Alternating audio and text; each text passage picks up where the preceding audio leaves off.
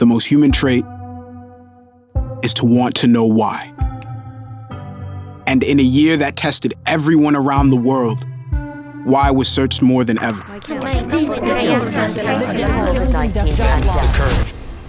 The spread of the coronavirus has passed a significant milestone. And while we didn't find all the answers, we kept asking. Some questions inspired joy. Others, excitement. Life in the bubble. Woo!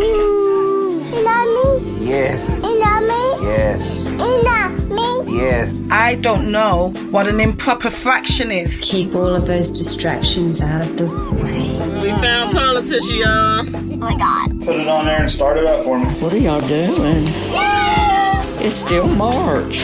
How many days in March? Some questions made us cry.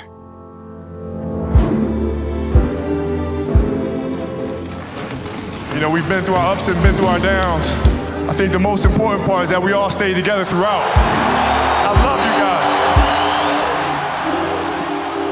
guys. Some made us worry about this spinning rock we call home.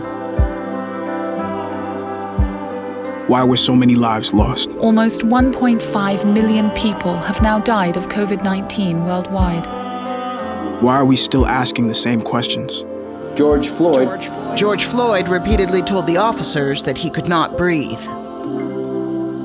So why do we still have strength to continue? I believe in your power.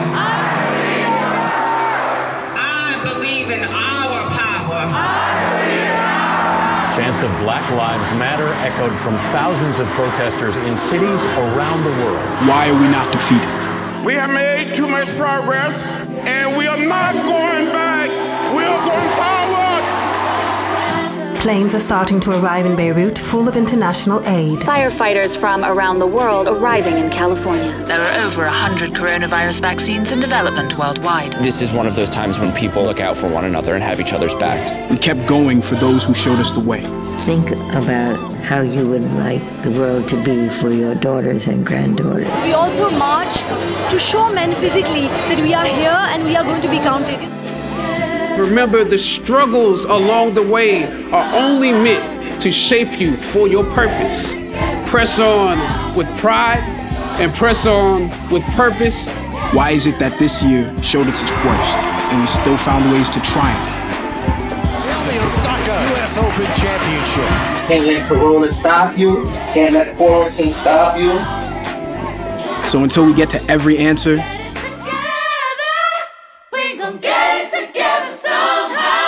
we're still searching.